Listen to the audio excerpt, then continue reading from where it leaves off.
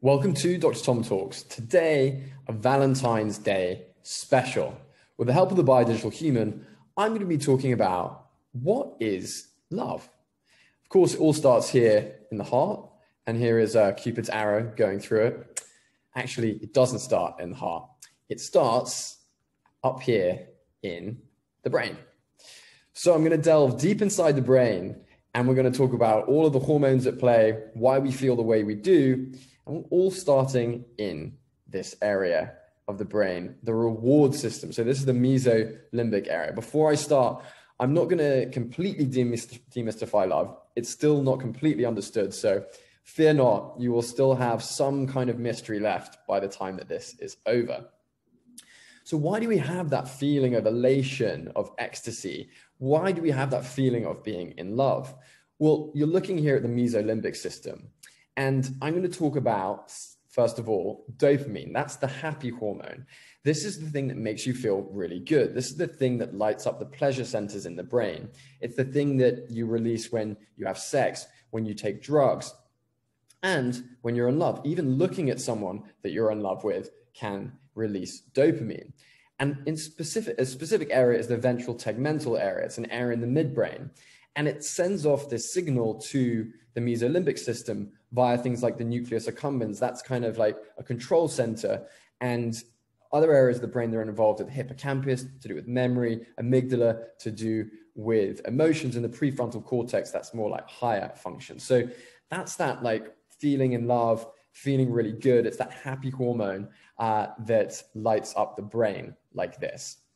The other hormone I want to talk about is norepinephrine, or noradrenaline, as my counterparts in Europe would call it. This is, again, very involved in the ventral tegmental area.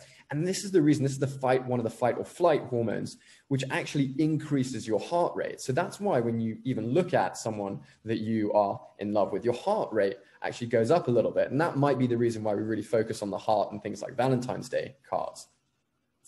So thirdly, I want to talk about oxytocin. So this is a hormone which has a big effect on the nucleus accumbens right here.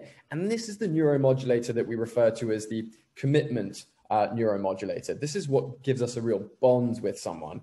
And it's a really interesting hormone because if you look at prairie voles, for example, if they're injected with oxytocin or vasopressin, they immediately go off and find a partner. And their long-lost cousins, the prairie vole's long-lost cousins, the montane vole, they actually have very low levels of oxytocin. And so they're very, very promiscuous. They don't need to find a partner. Whereas prairie voles themselves have relatively high levels of oxytocin, and they are monogamous. They have a partner for life. And this hormone and this bond tend to be more long-lasting than dopamine and norepinephrine, for example. Finally, I just want to talk really quickly about serotonin. A lot of people think serotonin, which originates here in the dorsal raphe of the midbrain, that it's elevated when you're in love. Actually, it's the opposite. It's actually decreased. And that's also found with people who have OCD, or obsessive compulsive disorder, which is very interesting. And the thinking is that both with obsessive compulsive disorder and when you're in love, the low serotonin levels result in these obsessions. So you become obsessed with someone that you're in love with or infatuated. And finally, why do we get that feeling of butterflies in our stomach? It's a really interesting one. Well, there's actually a physiological reason for this.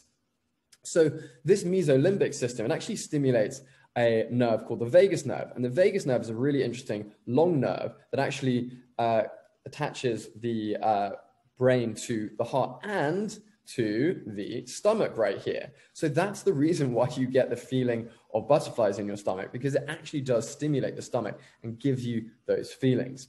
So this is a Valentine's Day special on love. There's still a lot that we don't know about love, so it still should be a wonderful thing and a mystery.